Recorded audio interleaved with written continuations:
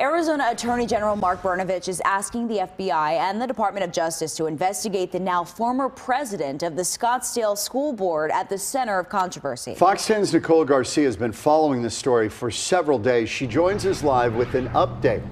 Hi, Nicole. Good evening, guys. Even more fallout for Jan Michael Greenberg, who was ousted from his role as Scottsdale School Board president earlier this week. This after the discovery of a Google Drive linked to him containing hundreds of files of personal and sensitive information on parents who've been outspoken against school board policies.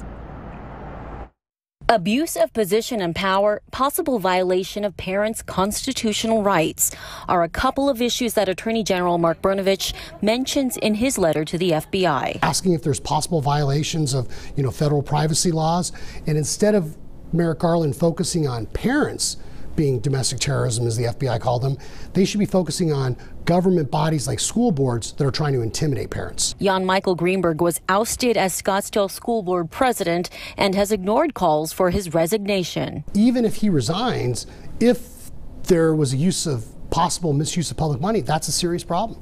There appear to be bad actors involved, and I am confident our law enforcement professionals will quickly resolve these issues. While Greenberg awaits the results of the Scottsdale police investigation, Brnovich is trying to take this case to a higher level. The rule of law has to mean something, and no matter who you are, what your position is, you can't intimidate or keep dossiers on your opponents. I mean, it's just very anti-American, and it's, I think, against everything we stand for. No one should ever be intimidated or be in fear for exercising their First Amendment rights, and no parent ever should be afraid to speak out at a school board meeting.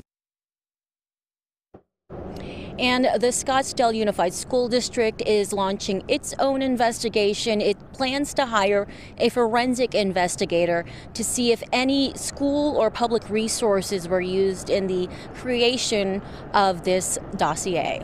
Reporting live, I'm Nicole Garcia, Fox 10 News.